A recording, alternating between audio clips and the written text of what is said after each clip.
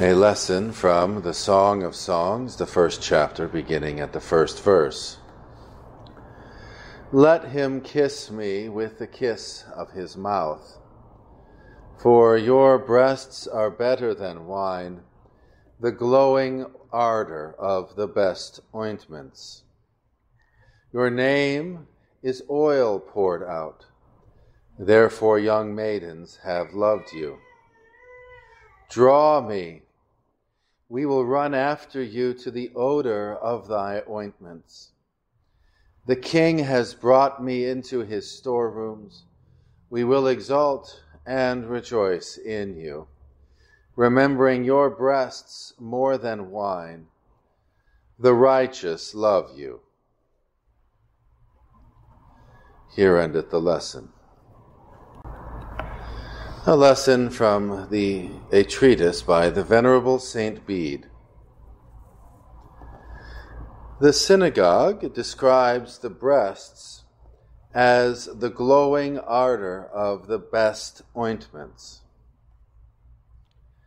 The best ointments are the gifts of the Holy Spirit with which the breasts of Christ are glowing, because the holy teachers, namely the ministers of evangelical milk, excel in love of virtues through the anointing of the Spirit. and surely the ointments with which the prophets and priests were visibly anointed in the law were good, but the best ointments are those with which the apostles and the successors of the apostles are invisibly anointed, concerning whom St. Paul says, "And it is God who has anointed us, and has also sealed us and given the pledge of the Spirit in our hearts." And the Apostle St. John, "And as for you, let the anointing that you received from him abide in you. And you do not need anyone to teach you, but as his anointing teaches you about all things," and so forth. Again, they are glowing with the best ointments when they pour forth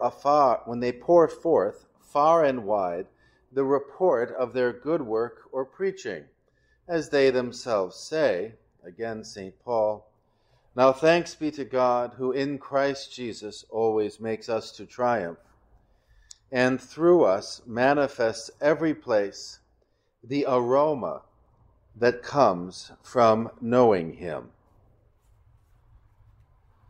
Now the synagogue explains why his breasts are glowing with the best ointments when she adds, "Your name is oil poured out."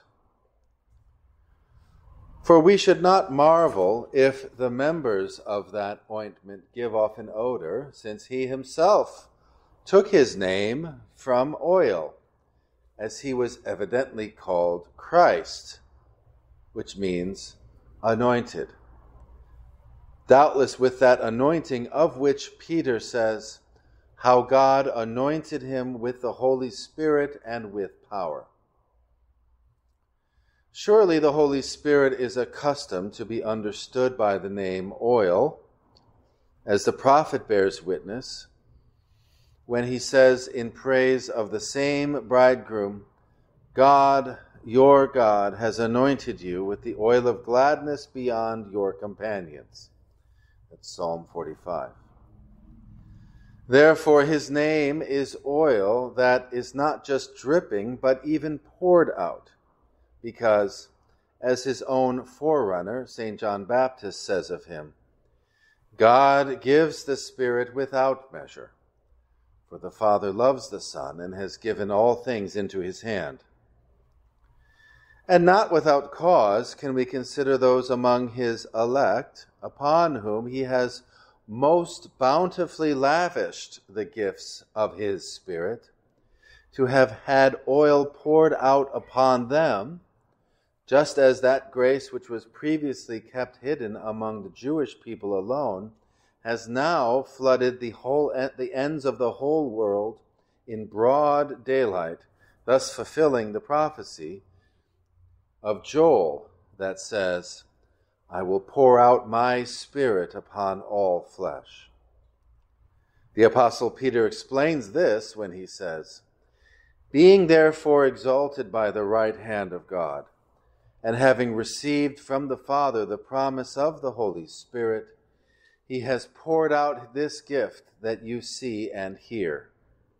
Therefore, his name is oil poured out, because it is rightly named after what it is. That is, the one who is full of the Holy Spirit is rightly named after what he does, which is to anoint the hearts of the elect with the gift of the same Spirit.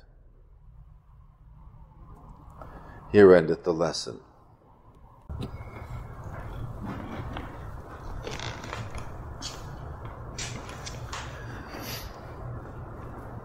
It's, for me anyway, rather poignant to have the icon of St. Bede, which is, by the way, is a print of a painting by Twyla's teacher.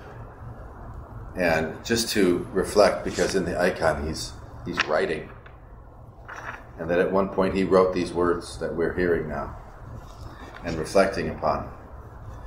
These words which have such a bright spiritual interpretation of this difficult, or at least enigmatic book of Scripture and Song of Songs. A spiritual interpretation,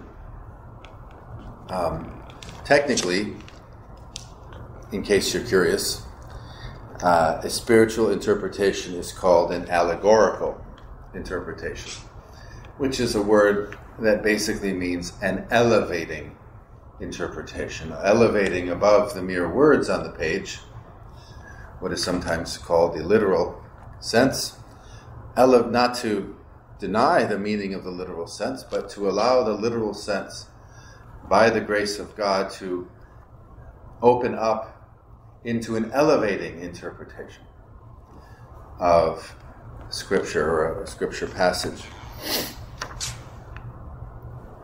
This kind of interpretation can seem strange to us. Since the Reformation era, at least in the 1500s, 1600s, since then, in the West, there's been a kind of a battle in Scripture interpretations, and it's basically a battle between a narrowly literal interpretation. What it says is what it means. That's all there is. Versus, no. There's much more than just the literal interpretation, and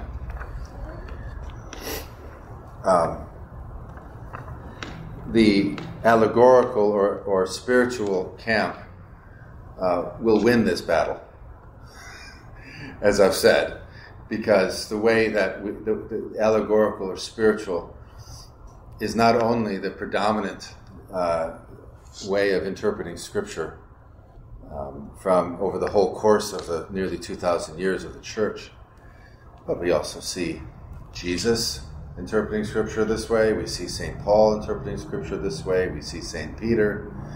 The New Testament writers as a whole interpret Scripture this way. What we don't have in the New Testament very much, there might even be just one moment where, it's not what we've read yet, it'll be down the road, where you can see a reference in the Gospels to the Song of Songs. We're not there yet. But because the Song of Songs is not readily incorporated or quoted or cited or alluded to in the Scripture and in the New Testament, and because the Song of Songs is almost nowhere in the lectionary cycle, where we go through the scripture readings, either the Sunday cycle or the daily cycle of the daily office, Matins and Evensong. It's not commonly interpreted, but it has been interpreted by major voices, including St. Bede, and many more. And everyone prior to, let's say, the 1500s, prior to the Reformation, interpreted Song of Songs in an allegorical or elevating way. We've gotten so far through the first sentence and into the second. We're taking this very, very slowly. We're savoring this. Let him kiss me with the kiss of his mouth, for your breasts are better than wine, the glowing ardor of the best ointments. That's the first sentence. And then the part of the second, your name is oil poured out. Let him kiss me with the kiss of his mouth. I'm just going to review a little bit of Bede just to make sure we're all on the same page. Who's talking here is the church, but particularly the synagogue, the church prior to the nativity of Jesus, symbolized by the bride. The bride is saying, let him, Christ, kiss me with the kiss of his mouth, meaning I want to hear his teachings directly from him, not only from the prophets and from the patriarchs, but directly from him. I want to be kissed by him. I want to be taught by him directly. And so it's a lovely, wonderful way to understand our knowledge of the gospel is Christ kissing us. It's just so beautiful. For your breasts are better than wine. Breasts symbolize the gospel, the evangelical truth. Wine symbolizes the law given to Moses. The wine is good, but the nurturing truth from the mouth of Christ is better. And that image of of his breasts, you recall, Bede shows us where even Christ refers to himself in very maternal ways. And his maternal side is a very nurturing side, like a child at the breast is nurtured. And so the breasts, the gospel truth, are better than the law. And tonight we hear the glowing ardor of the best ointments. Your name is oil poured out. And so here we have the glowing ardor of the best ointments in simple term refers to the Holy Spirit. That the Holy Spirit is now active and available. Bede makes much of the Pentecost imagery of the Holy Spirit being poured out upon all people. Well, that comes from the prophet Joel, as Bede quotes from.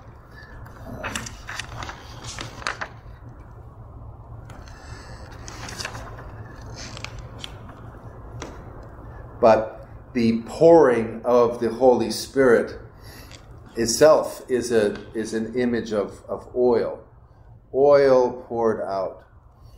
That also reminds us of Mary Magdalene, Saint Mary Magdalene, who poured out oil upon Christ, upon his head and upon his feet, anointing him for burial. And it might be that because her act replicates the activity of the Holy Spirit and shows us again that Jesus is the anointed one. He's the anointed one because he is the Son of God and he's filled with the Holy Spirit. Indeed, the Holy Spirit so fills him that he pours it out upon all people. Mary Magdalene's pouring of oil is just another example or symbol of Jesus being the anointed one, being the Christ, anointed the Messiah with oil. And Jesus says that what she did whenever the gospel is celebrated, her act will be celebrated as well. It seems to me that it's because her act replicates the Holy Spirit, which Jesus, in his ascension, then sends the Holy Spirit, his Holy Spirit, the Spirit that is shared between him and the Father, to be poured like oil over all Christians. Bede also talks about how the apostles and the successors of the apostles proclaim the gospel, and that's because they too are anointed with oil, with the best ointments, the true ointment, which is the Holy Spirit. That the gospel writers, which are the apostles, and the successors of the apostles, all have such grace filling them that their words are like oil poured out. That their words anoint us with the grace of the Holy Spirit, that in reflecting upon and hearing and inwardly digesting the words of the apostles in the New Testament, as well as the successors of the apostles, the bishops and priests of the church, that we are truly anointed by their teaching and by their preaching, because the Holy Spirit is shared through them to us.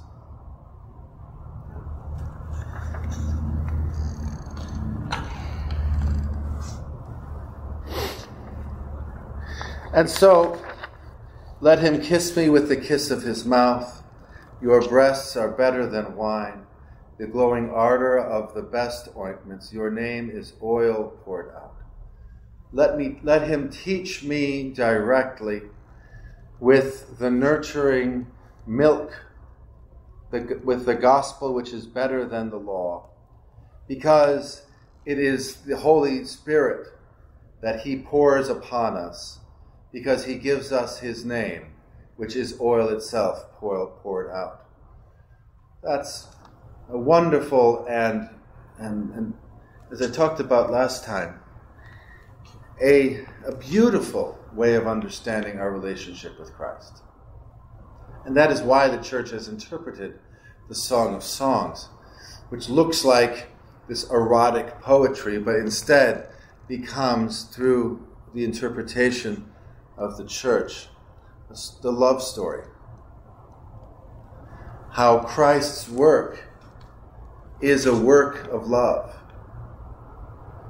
How we are his work of love. That he loves us, and he wants us to be filled by the Holy Spirit. This is out of his love. He loves us, and he wants us to grow in him. He wants us to grow into the image that God gave us to grow into, which is him. And so the Song of Songs then becomes the way that we can always remember that the faith is about love. Christian life is about love. Christ's love of us, first, he loves us, and his love is like a marriage. We are the bride and he is the bridegroom. And if we are to be married, then we should want to be kissed, we should want to be fed and nurtured, we should want to be treated with love, adorned with love, anointed with his love. That we yearn for him, And in yearning for him, he sees us and gives himself more and more. Because through our yearning for Christ, he sees our love is for him and not something or someone else. Amen. Amen.